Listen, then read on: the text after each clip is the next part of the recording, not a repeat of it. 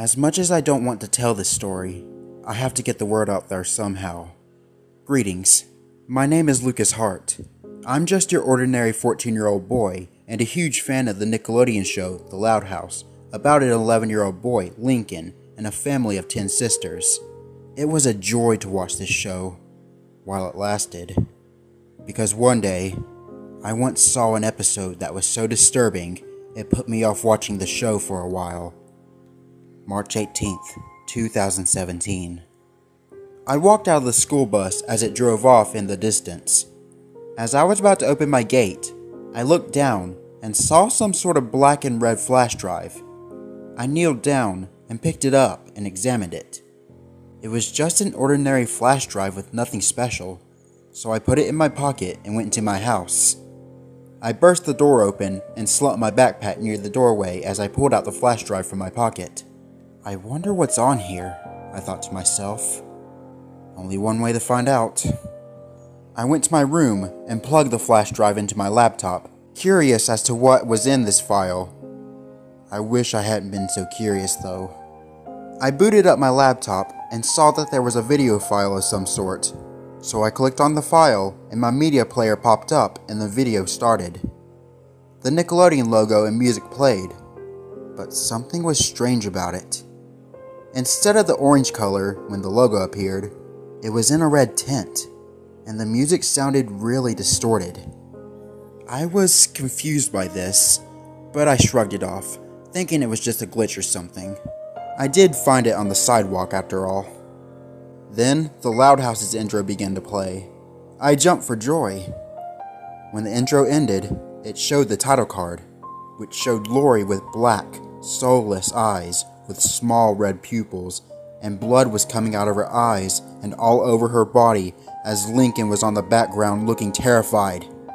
The episode was called Lori's Insanity, with the usual credits underneath. It began with the usual exterior of the Loud House. Then it showed Lori walking down the stairs. Then a pie hits her out of nowhere as Luann laughs off screen. Lori groans. "Ugh, Luann, I literally just washed my hair." "Sorry, Lori, I thought you'd be more crusted to it." Luann laughs at her pun and says, "Get it?" as usual, and the siblings groan. The episode skipped to the next scene. Lori was on her phone talking to her boyfriend Bobby, but was interrupted by Luna singing loudly in the background. "Luna, pipe down!" Lori screamed as Luna appeared at Lori's door. "Sorry, I'm working on a new song." Luna walked away as Lori groans again.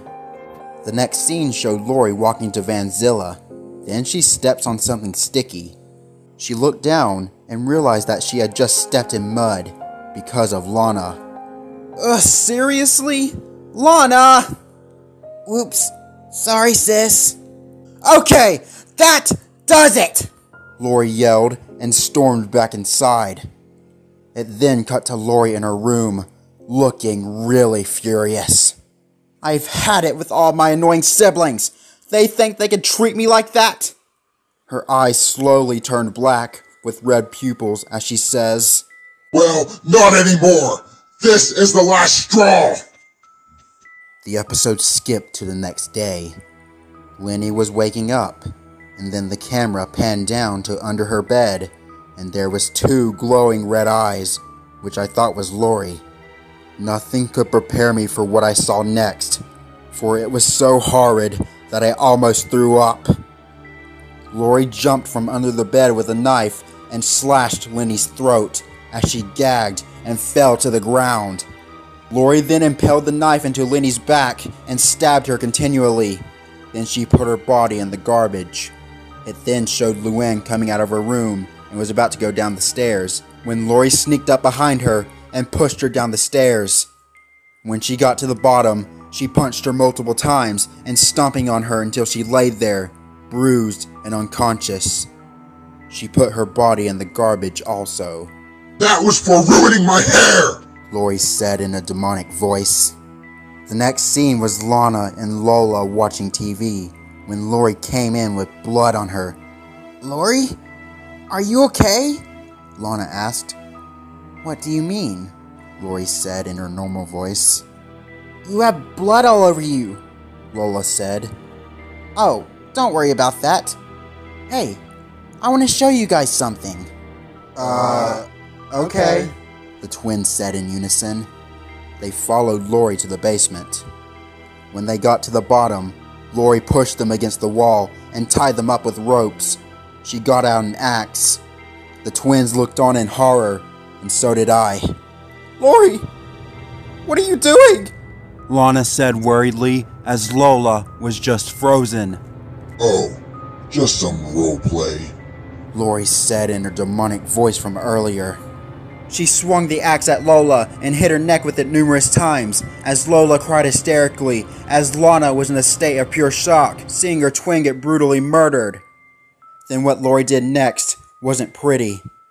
She ended up chopping off Lola's head as it rolled away. Lori took her tiara and stabbed it in her eye and gouged her eye out as she threw it to the ground. The tiara smashed to pieces and Lola's severed eye could be seen. I nearly vomited again at the sight as Lana gasped loudly. Lori! Why did you do that? Lana yelled as tears filled her eyes. You're next, grease monkey, Lori said in her demonic voice as she got closer to Lana with a chainsaw. Lana looked on with pure terror as Lori started up the chainsaw. Lori sliced Lana right down the middle like she was a cake.